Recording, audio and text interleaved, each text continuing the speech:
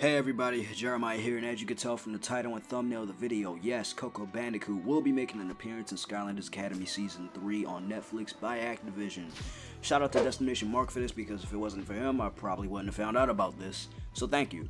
Now, in terms of Coco's design, it's very clear that the resource they primarily went for was her design from Mind of a Mutant, and honestly, I'm kinda surprised, seeing as the radical era of Crash Bandicoot games are mostly overhated, so I support it 100%. Plus, it's always nice to see those games get some love because they are heavily underappreciated. Coco's rocking a new hairstyle which is heavily similar to Debbie Derryberry's actual hair, which is a cool way to have the character carry on the legacy of someone who ultimately brought the character to life. Ironically though, Coco isn't being voiced by Debbie herself since she has an Australian accent, which is cute. I don't mind it, but Coco appears at the end of the trailer for like 1 second, so there's not too much to go into here. As for Crash Bandicoot himself, he looks the same, but his voice may be slightly different.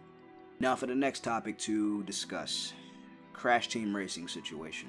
You see, there was a survey put out by PlayStation Asia that had a game called Crash Bandicoot Racing listed on there along with other PS4 titles, which is odd. Now, I get that a lot of people want to see CTR remade, so it's likely for it to happen, but why is it called Crash Bandicoot Racing? Why not something different? That's the only thing that sounds a little odd to me, because it sounds too simple of a title. It doesn't sound too creative like the Insane Trilogy. Though Insane Trilogy wasn't called Crashes 1, 2, or 3 HD, so I suppose the title is fine, so I'll give it the benefit of the doubt, but I don't really know. As for a personal want though, I don't want no damn CTR remaster, since we already got a practical clone of CTR with Crash Nitro Kart, which was made by the same people, Vicarious Visions, that made the Insane Trilogy.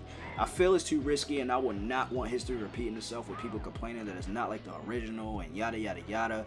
But I'm calling it, ironically. It's gonna happen again due to the mechanics being too different, since it most likely be made on a different engine than what the original CTR ran on the PlayStation 1. It's an unfortunate fate, if you will. But yeah, I don't want it personally. I want a new game, since it's been 10 years since Mind of a Mutant, and aside from Crash characters being in Skylanders Academy, and Crash being in Skylanders Imaginators, can't forget about that either, along with the possibility of Crash being in Smash Ultimate, I just want something refreshing within the series itself. I'm tired of looking at Insane. The game is just stale to me at this point. That's all I gotta say.